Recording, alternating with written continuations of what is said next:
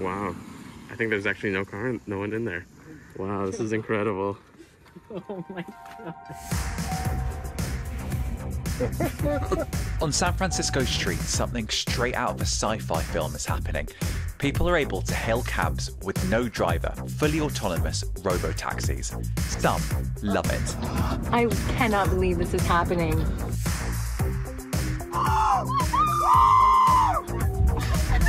Crazy! But others believe it's too soon for fully driverless cars to be on our streets. The public as a whole has not been provided with valid documentation that these vehicles are going to be safe. Stopped in the middle of the lane. There's only one way to find out. Get into one of these cars ourselves. The BBC was one of the first media organisations in the world to try it. Is this it? Oh, wow. Wow. Okay. Take a seat in the back and close the doors. Buckle up and get ready to ride. Start your... Our plan for the evening is to go to some of San Francisco's landmarks, the Painted Ladies, Mrs. Doubtfire's house, and Haight-Ashbury. No one's telling us where to go. We can go wherever we want. It's really, really weird. Isn't that like a racetrack or a testing facility? We are fully in the center of San Francisco. It's like going on a roller coaster or something. That feeling before, like you know you're probably going to be fine, but it's still weird.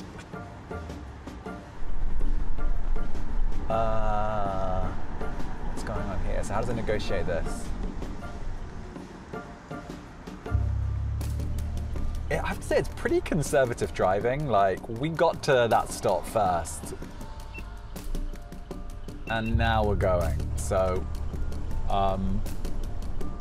it's definitely cautious. And that's no accident. Cruise's Vice President of Product, Oliver Cameron, tells me the cars are programmed to drive conservatively. On any of our Cruise AVs, we have LiDAR, we have radar, and we have cameras. And what we do is we fuse all those together using machine learning, and that gives us this amazing understanding of the world around us.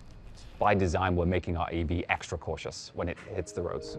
The problem was the system didn't always put me at ease. In fact, it made me pretty nervous. Oh, the car is just stopped in the middle of the street. Oh, that... I'm glad you were filming that.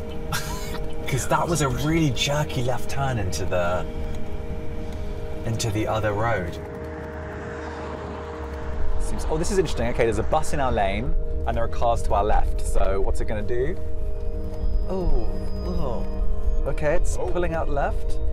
Oh, and now the bus is coming out right. It really doesn't know what to do. Oh, there's a car behind us. Like, this is just bad driving. This is, I was ready to love this, and I'm definitely nervous.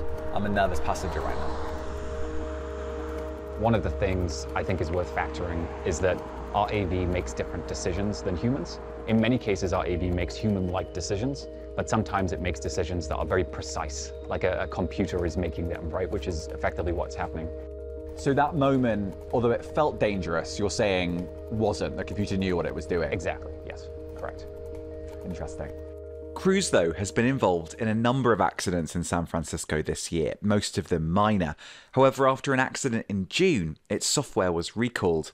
And some believe it's too soon for real passengers to be driven around without a driver on urban streets. These vehicles are still somewhat in the test phase, and Cruise has decided to deploy them in certain areas where they will interact with the public. And we believe that before manufacturers do that, they need to provide the public with some sort of transparent evidence that these vehicles aren't going to cause problems, deaths, or injuries on the road. But Cruise insists its cars are safe. We're really proud of our safety record, and we report continuously to our regulators, and safety absolutely is the top priority at Cruise.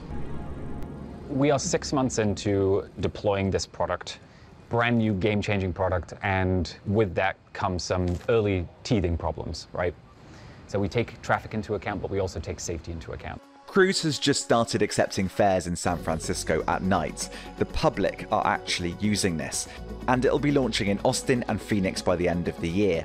As for our journey, well, we visited all the sites we wanted to see, albeit through some strange routing, and made it back safe and sound. It was amazing, surreal, scary, all in one.